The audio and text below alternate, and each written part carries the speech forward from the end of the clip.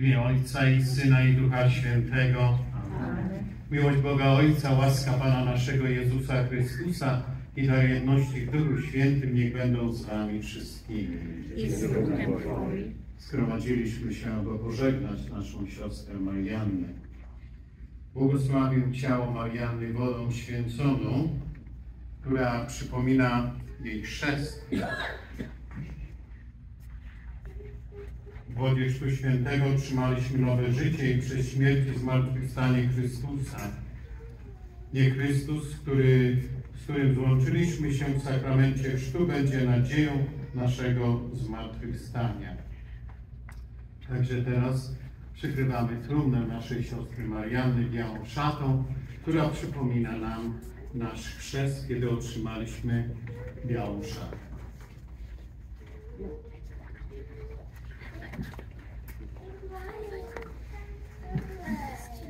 Niech ta biała szata, którą przykrywamy ciało zmarłej, będzie znakiem naszej wiary w zmartwychwstanie. A Ciebie, Panie, prosimy, abyś przyodział naszą siostrę Mariannę chwałą wieczną, gdy przyjdzie sądzić żywych i umarłych.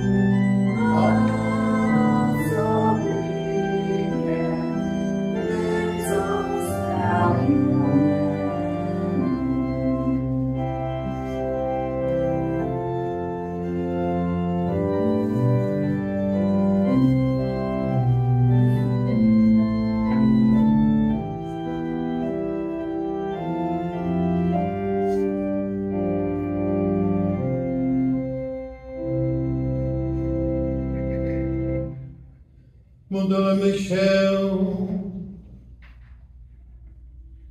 Boże Ojcze Wszechmogący, wierzymy, że Twój Syn umarł i zmartwychwstał.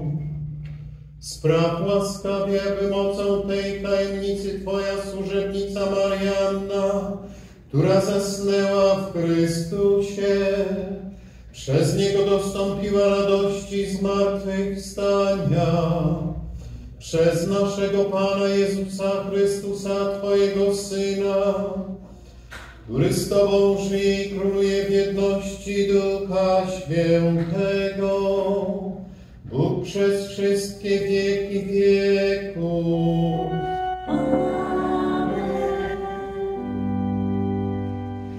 I am the way, the truth and the life, says the Lord. Do not let your hearts be troubled. Dear family, our sister Marianna, on behalf of Our Lady of Częstochowa parishioners, priest, and myself, we send you our deepest sympathy at this time of sorrow and pain. And of course, at this moment, I want to say thank you, Father Andrew, for coming and being here because you know the family and family knows you. Those are really nice of you traveling from Chicago to be here just for the family. Means a lot. Means a lot. Thank you very much.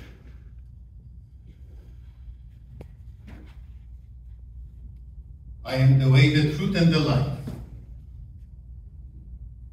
When our loved one is gone, everything is upside down, don't you think?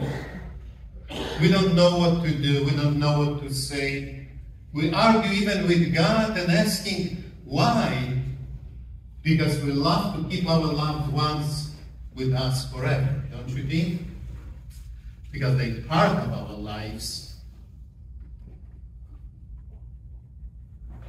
So how to explain the mystery of life and the mystery of death when you, family, saying today goodbye to our sister Marianna? It's not easy. There are many questions. One of the questions is, what happened with our loved ones after death? If we'll take the Bible, then we'll find some beautiful words. The souls of our loved ones are in the hands of God. Can be a better place? No. So today we are saying, she's with God, she's there, let her be there, in a good place, special place. I do remember, if I will ask the youngsters, here, do you know where's Grandma right now? Where? In heaven. Thank you. That's Chichi. She's in heaven. I do remember one time in my parish, it was the same thing, when I asked the little ones, where is Grandma, Grandpa, and the little boy, maybe a little bit younger than you, he was scared, but he showed me. So, let her be there. Let her be there. We know our hearts are broken. Tears coming from the eyes, but we do believe she's in a good place. Let her be there. Also in the book of Ecclesiastes, there is another sentence that explains this moment. There is an appointed time for everything. A time to be born and a time to die. We know about it, we still will be questioning. Of course, each one is dear to our heart, to our minds. But Mom, when Mom is going, seems like the whole world is gone. They, of course, together with the Father, they're together, family, together, holding you. This is why I want to sing, for your mom, and also for you, to you, about mother. It's a beautiful word I have. It's also English version, but I will be singing Polish. Okay? Mother, as the arrows pierce your aching heart, turn to your mother. Even though the whole world forsakes you, be always at your mother's side. There you will find a soothing heart. There you will find forgotten grief. There you will find for your tormented heart a peaceful resolution. O loving Mother, my heart rejoices at the thought of you. O loving Mother, only you understand my bitter sorrows. O loving Mother, as the sun sets your glorious radiance, it comforts me with your goodness. O loving Mother. Gdy serce Twe przeszyje bólu gro, do Matki dąś. I choćby Cię opuścił cały świat, u Matki wciąż. Tam znajdziesz bólu ukojenie, tam znajdziesz smutku zapomnienie, tam znajdziesz swe znękane serce, pokój w rozterce. Kochana Matko, na Twe wspomnienie moje serce drży. Kochana Matko, Ty jedna me zrozumiesz gorzkie łzy. Kochana Matko, jak słońce sieje dobroczynny blask, tak daje dobroć Twa mikrocie łask. O loving Mother, it's a beautiful words about your mother to you. So go always to your mother, to our mother, O Lady of Czestochowa. Then you find everything. Then you find solution for your grief. Dear family, the time is coming that you will grieve more and more. You will find soon empty space, empty chair, no more phone calls, no more together dinners, no Christmas, no Easter. That will be very painful. But keep your faith. Your faith will be a rock on which you can stand and understand. And this is only the way you can survive. Today we celebrate the life of our sister Marianna. Well, I just last night talked with one of you. I said, tell me about her, how we can describe. I do believe there's lots of pops up right now in each one of us, because we know Marianna, how she was, what she liked to do, what we remember the most. Pobożna, oddana Matce Bożej, jej życie to ludzie. Jej życie to ludzie. Bóg, Maryja, ona była oddana Matce Bożej pieśnią, słowem, modlitwą i obecnością w Kościele. Pomagająca wszystkim. Pomagająca Kościołowi, biednym, potrzebującym, księżom. Lubiała ogród, co pamiętacie, warzywa, owoce i dzielić się z tym ze wszystkimi ludźmi, dzielić się z wami. Wspominacie na pewno jaką dobrą gospodynią.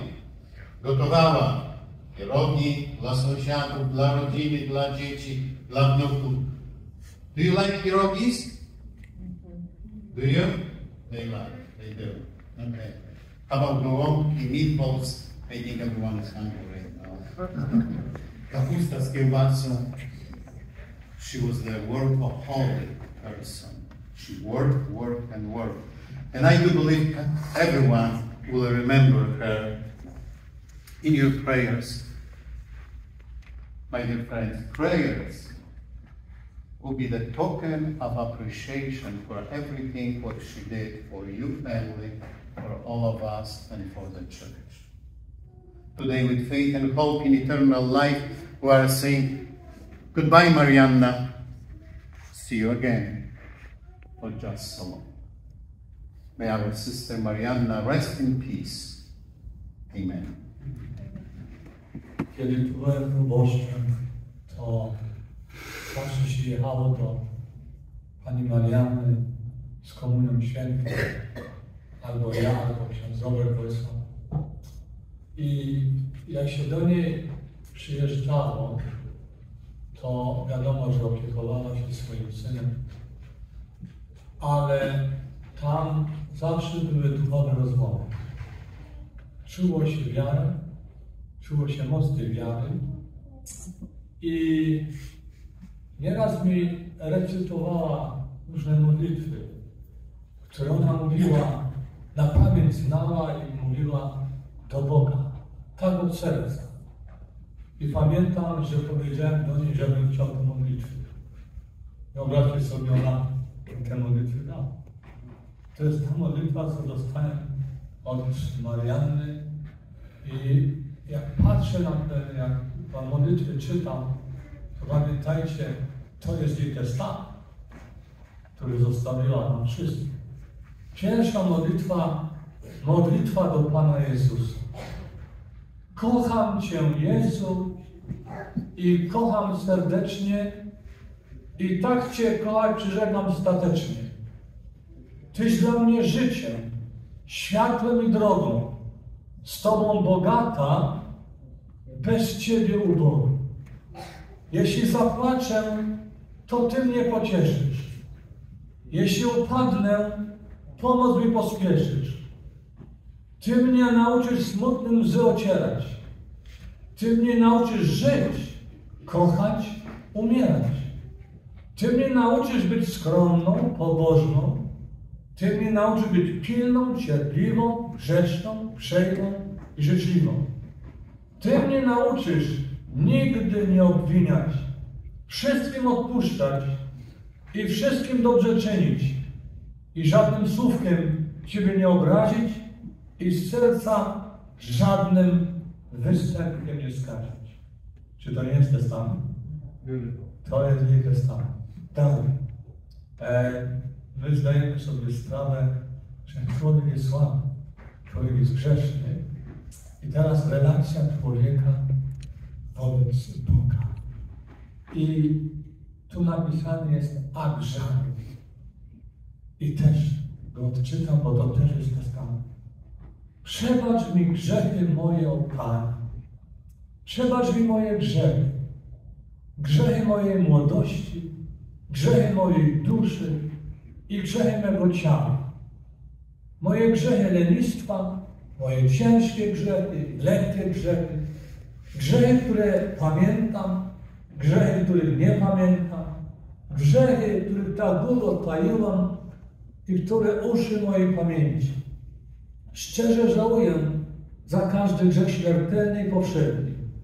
Za wszystkie grzechy od mego dzieciństwa aż do obecnej godziny. Wiem, że moje grzechy zraniły Twoje czułe serce. O mój Zbawicielu, racz mnie uwolnić od więzu złego. O mój Zbawicielu, przez Twą tak bolesną mękę, o mój Jezu, daruj i nie pamiętaj, jaka była. Bracia i siostry, na tym polega istota naszej wiary. Te dwie modlitwy, co nam zostawiła, to jest jej testament dla nas wszystkich. Dzisiaj modlimy się za świętej pamięci Mariannę i prosimy Boga, by mogła go oglądać twarzą w twarz, ale również jeszcze o jedno prosimy. Gdy będziesz już tam stała u tronu Boga, pamiętaj o nas. A my będziemy się starali wypełnić tę postawę.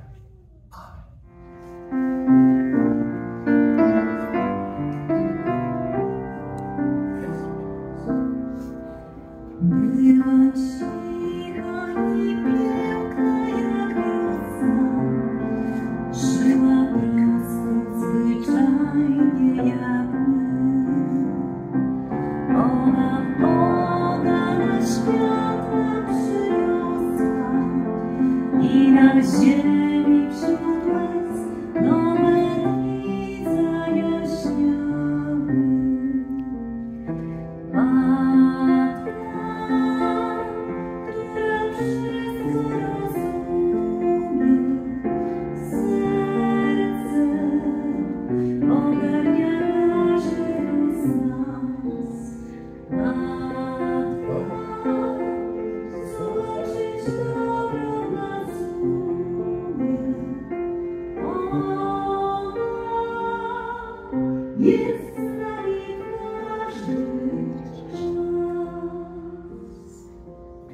Ojcze nasz, któryś jest w niebie, święć się imię Twoje, przyjdź królestwo Twoje, bądź wola Twoja, jako w niebie, tak i na ziemi. Chleba naszego powszedniego daj nam dzisiaj i odpuść nam nasze winy. I nie budź nas na pokuszenie, ale nas zbaw ode złego. Deliver us, Lord, we pray, from every evil. Graciously grant peace in our days, that by the help of your mercy we may be always free from sin and safe from all distress, as we await the blessed hope and the coming of our Savior, Jesus Christ.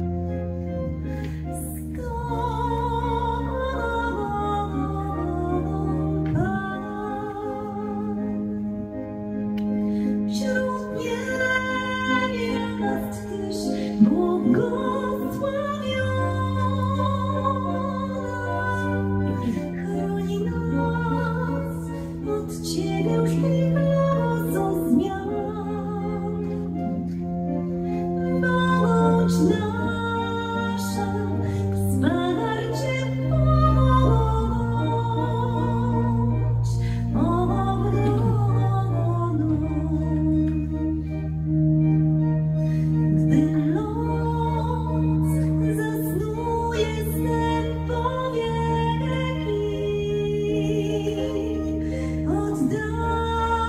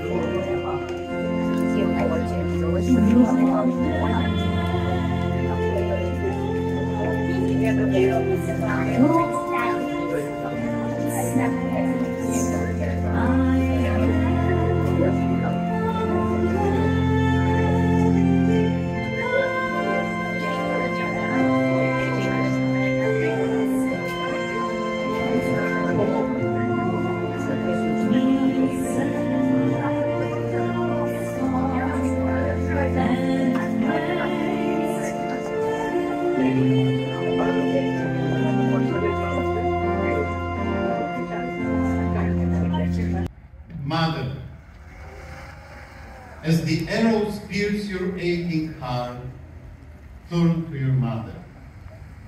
Even though the whole world forsakes you, be always at your mother's side. There you will find a soothing heart. There you will find forgotten grief. There you will find for your tormented heart a peaceful resolution. O loving Mother, my heart rejoices at the thought of you. O loving Mother, only you understand my bitter sorrows. O loving Mother, as the sun sets your glorious radiance, it comforts me with your goodness. O loving Mother. Gdy serce Twe przeszyje bólu gro, do Matki dojść. I choćby Cię opuścił cały świat, ku Matki wciąż. Tam znajdziesz bólu ukojenie, tam znajdziesz smutku zapomnienie, tam znajdziesz swe znękane serce, pokój w rozterce. Kochana Matko, na Twe wspomnienie moje serce drży. Kochana Matko, Ty jedna me zrozumiesz gorzkie łzy. Kochana Matko, jak słońce sieje dobroczynny blask, tak daje dobroć Twa mikrocieła. O loving Mother, some beautiful words about your mother to you. So go always to your mother, to our mother, O Lady of Czestochowa. Then you find everything. Then you find solution for your grief. Dear family, the time is coming that you will grieve more and more. You will find soon empty space, empty chair, no more phone calls, no more together dinners, no Christmas, no Easter. That will be very painful. But keep your faith. Your faith will be a rock on which you can stand and understand. And this is only the way you can survive. Today we celebrate the life of our sister Marianna. Well, I just last night talked with one of you. I said, tell me about her, how we can describe. I do believe there's lots of pops up right now in each one of us, because we know Marianna, how she was, what she liked to do, what we remember the most. Pobożna, oddana Matce Bożej. Jej życie to ludzie. Jej życie to ludzie. Bóg, Maryja, ona była oddana Matce Bożej pieśnią, słowem, modlitwą i obecnością w Kościele. Pomagająca wszystkim. Pomagająca Kościołowi, biednym, potrzebującym, księżom. Lubiała ogród, co pamiętacie, warzywa, owoce i dzielić się z tym ze wszystkimi ludźmi, dzielić się z wami. Wspominacie na pewno jaką dobrą gospodynią. Gotowała pierogi dla sąsiadów, dla rodziny, dla dzieci, dla wnuków. Do you like pierogis? Do you? They do. Okay. How about gołąbki, meatballs? I think everyone is hungry right now. Kapusta z kiełbasą. She was the workaholic person. She worked, and worked. And I do believe everyone will remember her in your prayers. My dear friends, prayers will be the token of appreciation for everything what she did for you family, for all of us, and for the church. Today, with faith and hope in eternal life, we are saying, goodbye, Marianna. See you again, or just so long. May our sister Marianna rest in peace. Amen.